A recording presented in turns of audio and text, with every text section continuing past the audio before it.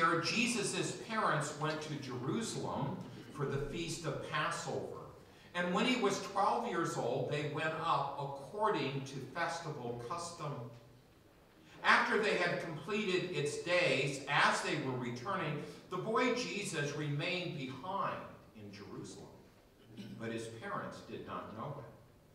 Thinking that he was in the caravan, they journeyed for a day and looked for him among their relatives and acquaintances, but not finding him, they returned to Jerusalem to look for him. After 3 days, they found him in the temple, sitting in the midst of the teachers, listening to them and asking them questions, and all who heard him were astounded at his understanding and his answers. When his parents saw him, they were astonished, and his mother said to him, "Son, why have you done this to us? Your father and I have been looking for you with great anxiety." He said to them, "Why were you looking for me? Did you not know that I must be in my Father's house?" But they did not understand what he said to them. He went down with them and came to Nazareth and was obedient to them. And his mother kept all these things in her heart. And Jesus advanced in wisdom and age and favor before God and man. The Gospel of the Lord. Praise to you, Lord.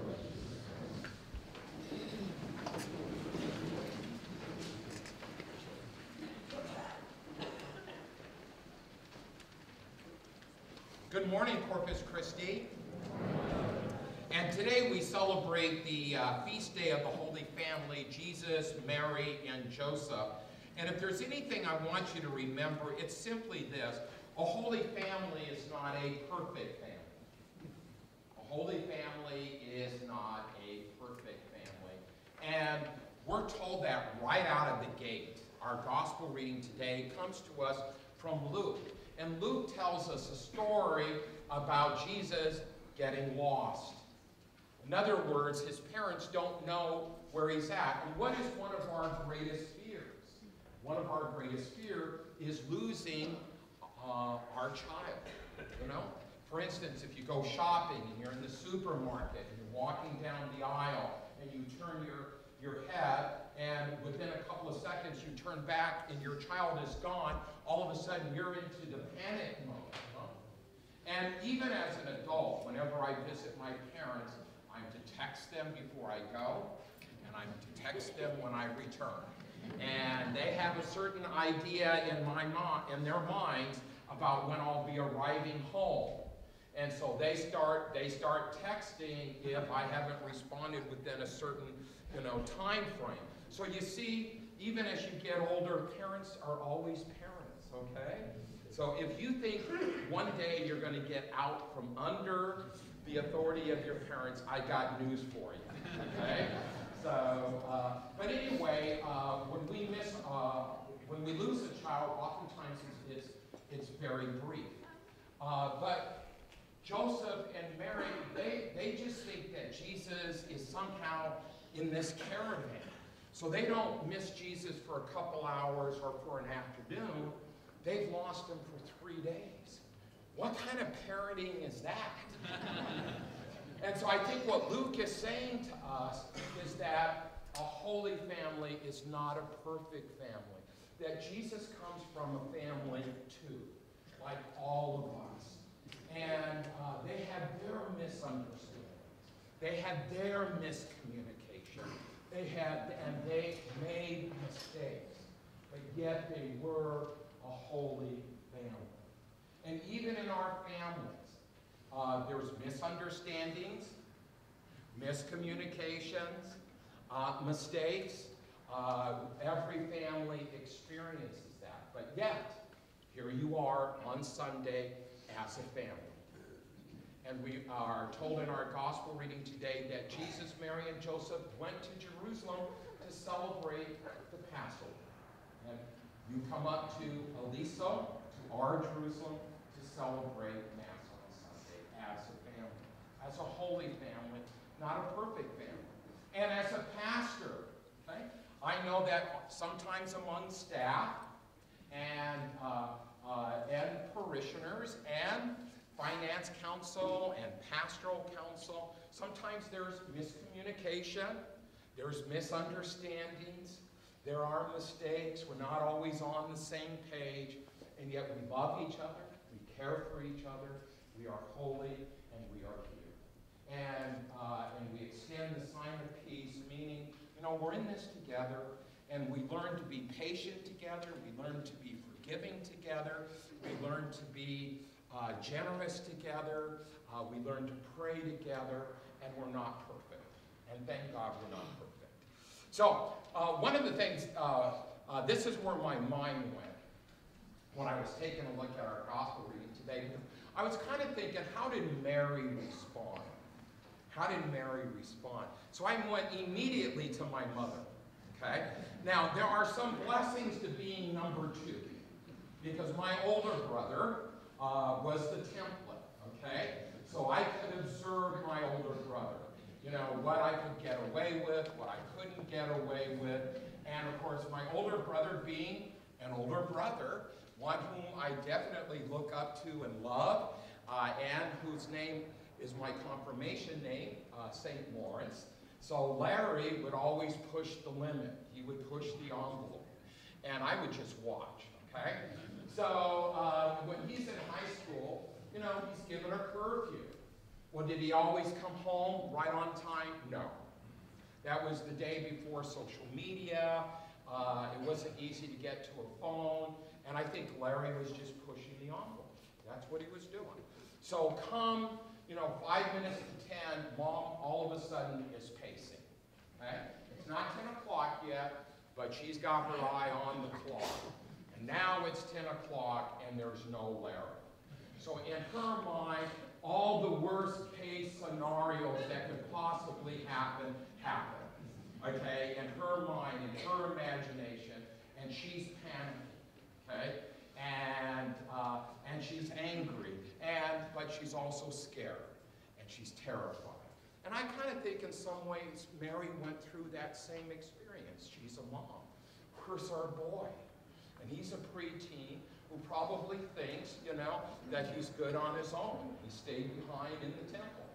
So, but as soon as Larry arrived, usually about 20 minutes late, I could hear, you know, the gate open, he's coming through the entryway, and Mom would just be, thank God he's okay. But she couldn't let him know that. So as soon as he walked in the house, he got it. And of course, being the second oldest, I would just kind of stand back and gloat.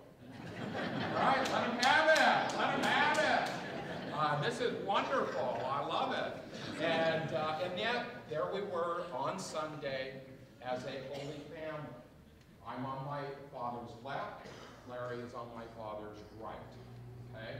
And we dare not sit together.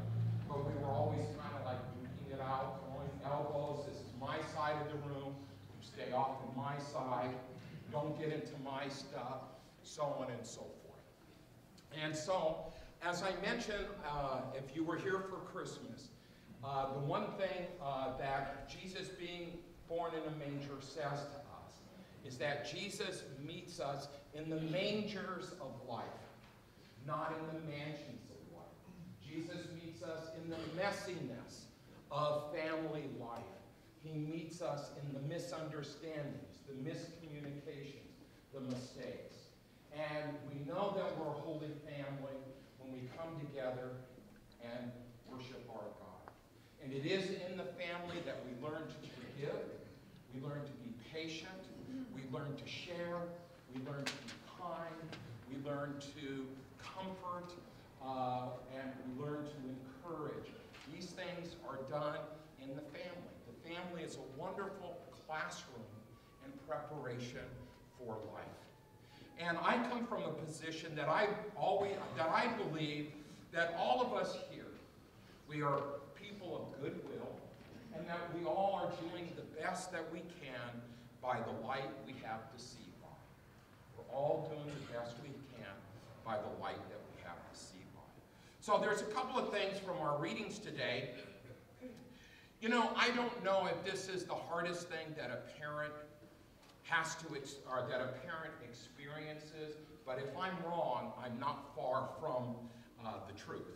And that is this: son, why have you done this to us? Your father and I have been looking for you with great anxiety.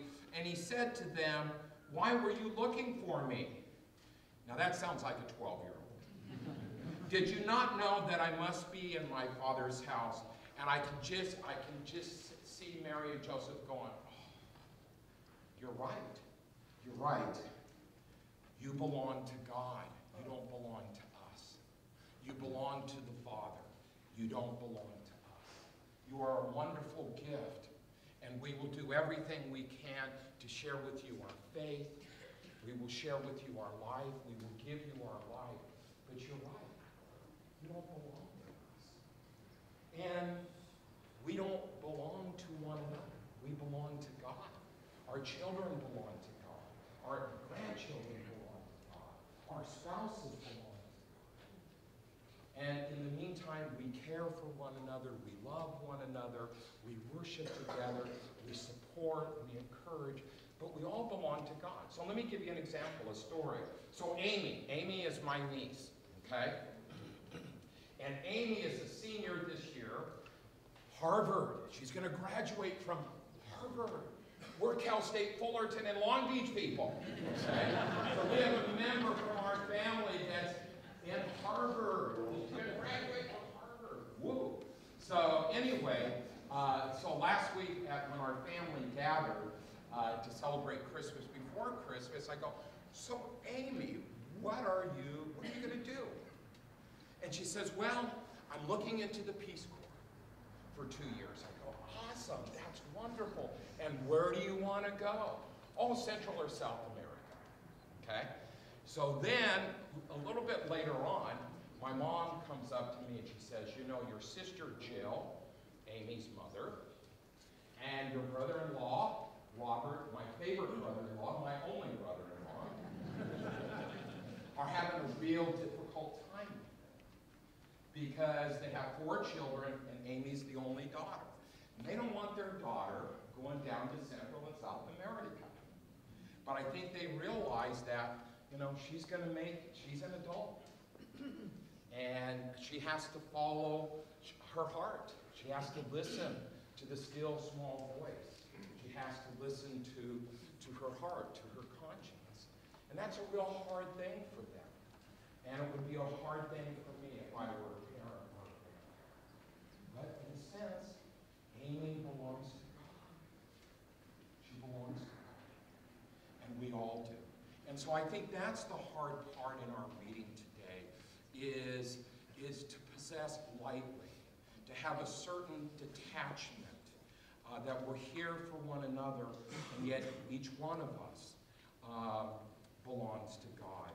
And to kind of bring that to conclusion, is we are told in the beginning of our gospel reading today, each year Jesus' parents went to Jerusalem for the Feast of Passover.